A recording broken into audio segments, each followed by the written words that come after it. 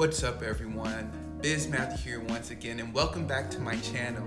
In today's video, I'm going to talk about how I recently got a contract signed actually a few hours ago, and the different follow-ups that happen and the different negotiations that happen in between. Before we go on, be sure to like this video, subscribe, turn on post notification bell, and comment down below. Now I just want you all to know that I am growing in this business just like you all, and I'm just documenting my journey. So I'm not making hundreds of thousands of dollars a month in wholesaling real estate, but I do intend on being successful in this field of real estate just like you all. And just to see my journey from now until then. So I recently got a contract signed, and I got it signed just a few hours ago. I got it from a Facebook lead. So I do different Facebook ads, and someone contacted me. It's probably an hour out from where I live and where I usually target, but that's fine.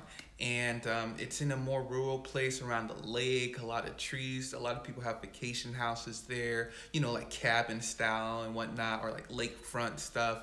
It's a very small and very niche specific buyer for that. So finding a buyer will be difficult. So they filled out their information probably over a month ago, and that's when I called them back. And it was a guy, his wife actually passed away probably a year or two ago, and he was just looking to move back actually with his mom just to spend more time with her and the family and whatnot. He has a son, and they built that house, him and his wife together. A really good story, and he just wanted to be gone with it. It's actually in really good condition. The property is a 2-bed, 2-bath property, nice size house, good quality hardwood floors. There's a little bit leaking in the basement, but that's about it. So his main motivation is that he's wanting to move back and just be done with the house, pay off his mortgage, and all that he was asking for the property was to pay off his mortgage. So looking online and doing different comps of the property, for example, Zillow says it's valued at $216, right? And I know Zillow can be off a little bit. The county says it's 178, and that can be off a little bit. But actually doing the comps, I think this property can sell for probably 235, 240, right? And it's in good condition, right? You don't have to do nothing. You just have to clean up. If you want to update the kitchen, you can do that also. So basically, he wanted to pay it off, and he was talking to me and saying 135.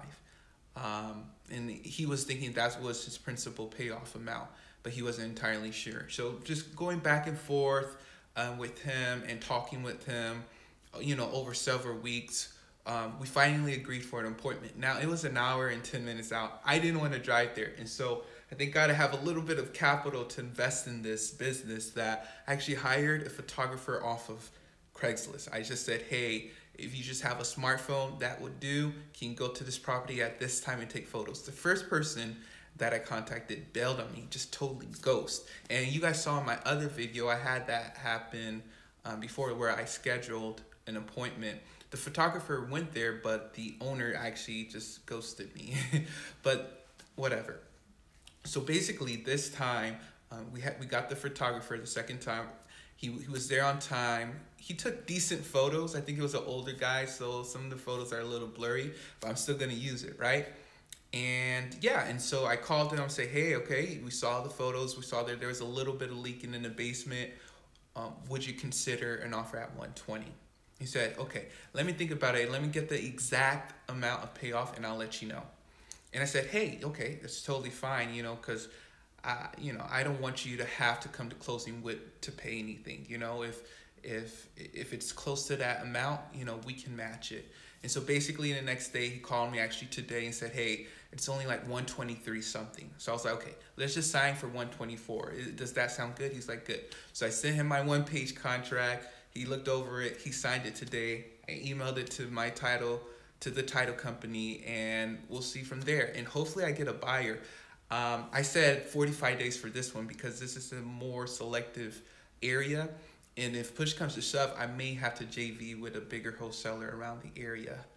And so, yeah, and so basically that's how I got my contract signed. So the next step is just to make sure the title's clean, which I think it is.